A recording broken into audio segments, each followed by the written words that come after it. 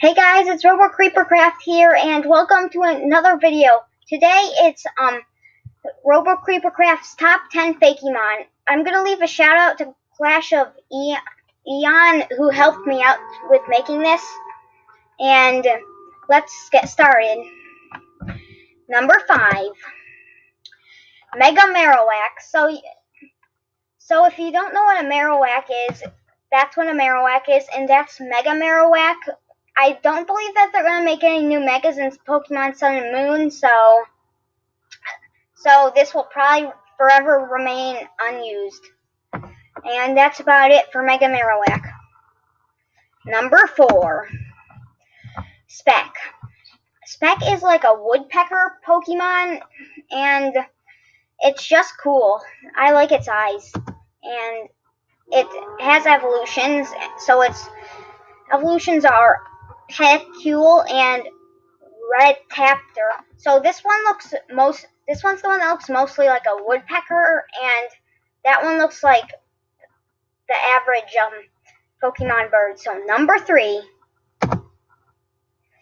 Krabool. I like this Pokemon because it was a combination of cool and a little bit cute. And it's like a little coral crab. See, it's starting to grow coral, and this is a middle evolution Pokemon. So it's Krabool, which is the cutest, and it's just starting to grow a little bit of buds of coral. And Caparif, which is like finally grown in all of its coral. So let's move on to the next one. Number 2. Dreidel. There's not much to say about this little guy. I just thought he was adorable and stuff. And he doesn't have any evolutions. He's kind of just one of those Pokemon. If he was in the games, he would just be there. And that's about it for him. And number 1, Omninut. Before you get to the part of the video where I show you its evolutions, guess what normal Pokemon is its first stage evolution?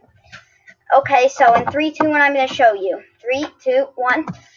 It is Omnimate and Omnistar.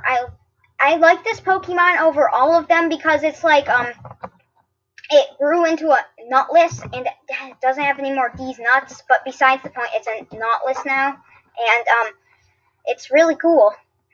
And and that's all for today, guys. Bye. See you guys later. Subscribe if you like the video, and be sure to check out Clash of Eons.